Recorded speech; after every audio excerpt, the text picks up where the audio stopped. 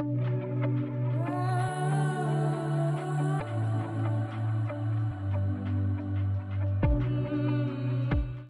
guys, welcome to today's episode. Today I'm going to show you my favorite toy. This is the Scavenger Pro by Bearcreeks. Retails for about $2 currently the way it's set up. I'm going to talk about how I use it and who I think it's for. Basically there's 3 components to it. You have the wireless fish finder, which can go up to 300 meters. We got fish biting over there. We have the boat itself. We have the remote control with GPS. This particular boat is called a bait boat because it has 2 bays that we can drop our bait from. Where chumming is legal, you can put chum in here. We don't use that for chumming here in Colorado because that's illegal. But we do put our bait rigs in here, our bait hooks, and we drop it off where we want to go as far as we can go. There's also 2 hook releases in the back. So this boat would actually be pretty good for anyone fishing even live catfish, live bait, whatever. Hook it on here, run it out to where you want, drop it off. And with the GPS, you can find that same spot over and over. So as I'm cruising along, you'll see me looking into the fish finder. Once we find a good spot, I can lock that in on the GPS and we can do an auto return and auto launch once we have that locked in.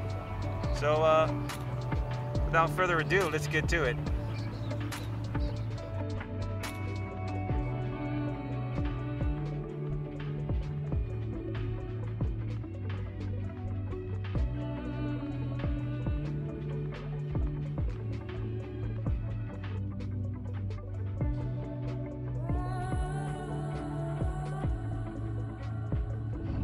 Alright guys, when you first power up the Scavenger Pro, you turn on the boat and the controller. It starts to search for satellites. I have 9 now.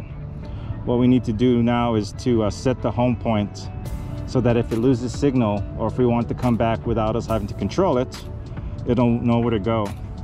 We're at 10 satellites. I think that's plenty to start.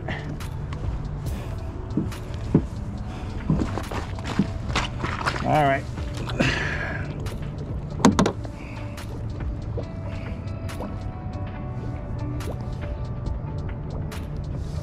So now we're going to go to home, starting point, save,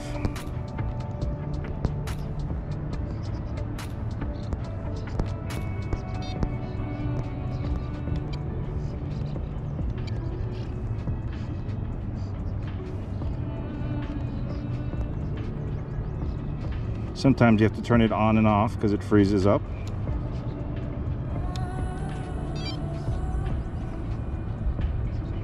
Try it again. Starting point.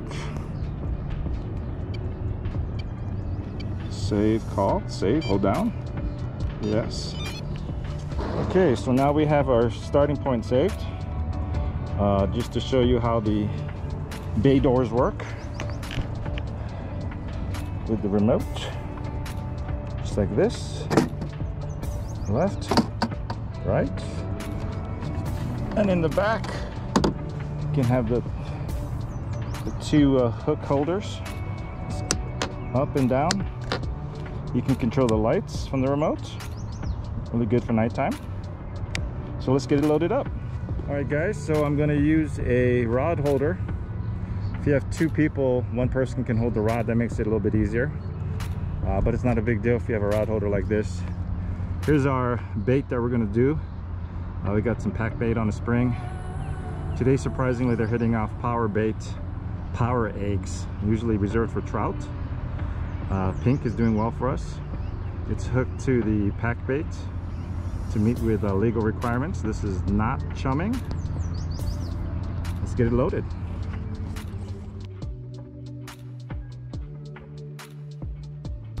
We're going to put it underneath the boat, come out the other bay door side, close it. They're magnetic clasps.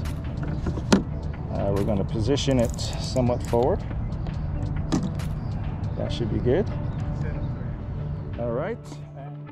This is my Akaso EK7000 Pro, or as I like to refer to as a Yo Bro, that I got off Amazon. I've got GoPro mounts on the front and the back. We're gonna throw this bad boy on so you can see the release. Just a lack of that. And let's turn it on. That looks like a good view. Make sure we're locked in here good. Sometimes I'll even tether it to be safe, but I think this case we're okay. All right. So let's take it down to the water.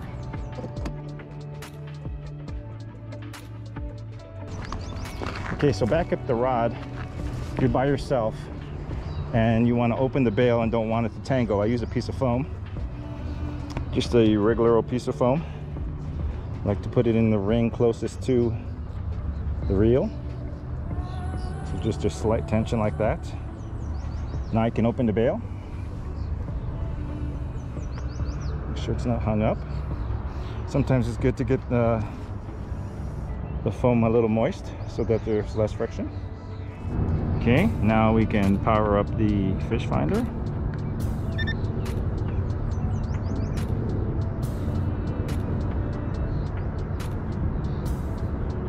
It's ready to roll.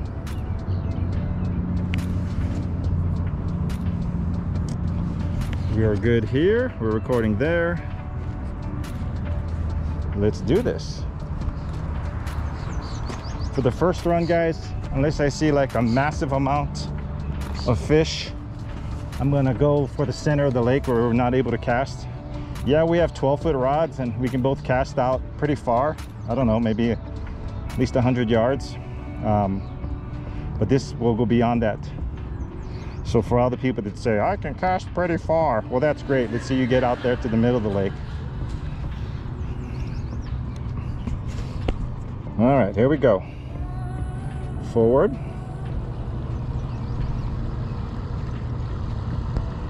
There goes the line with the foam. That's always helpful. Make sure it doesn't snag up here.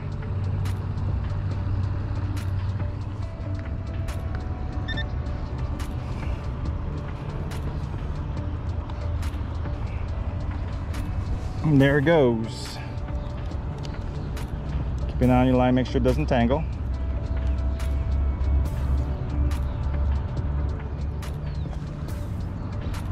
All right, there you go, 12 foot, and there's a fish where it drops off.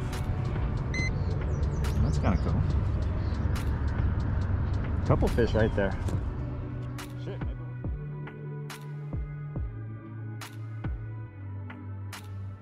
Shit, maybe we'll drop right there. So now we go to fishing spot number 1. Save. So now we're gonna drop. It was the left side, so left. I like to click both left and right just in case I'm doing something wrong. Up and down. The line is going down, so it looks like it dropped. We'll let that settle for a minute. And now we can call it home. Escape, down, starting point. Call, hold down OK. Are you sure? Yes, I am. Thanks for asking. Call success. The boat's going to turn around on its own and head back to shore. As you can see, I am not controlling it.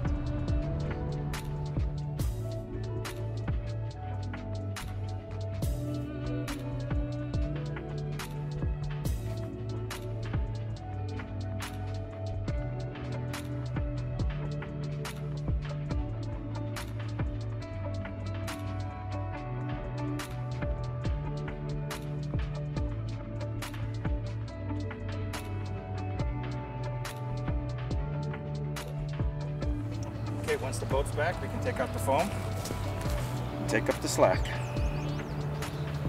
Close the bail.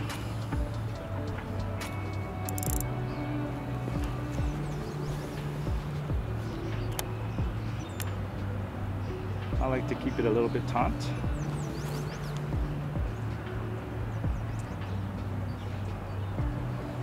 And then we can turn on the bait runner. And that's it. Now we wait.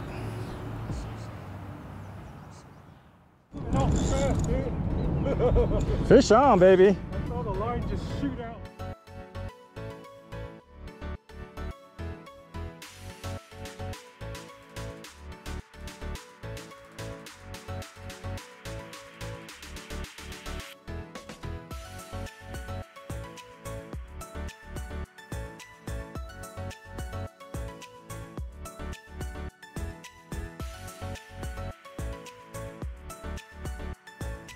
All right, let's give this a try.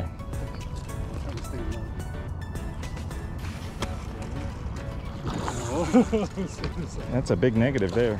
As soon as I touched the water, dude. God, what's up with this crazy dude? That's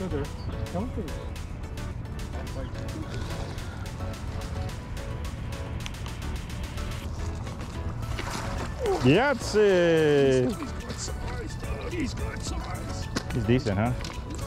All right, you ready? Oh, he's slimy too. What's that? 1, 2,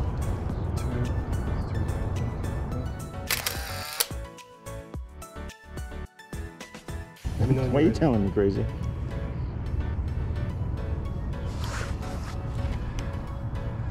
Yeah, he's in slow-mo, right? I don't even have to do slow-mo. All right, tell your friends Randy Curl Fishing made you famous. Send them all in. Lots of free food.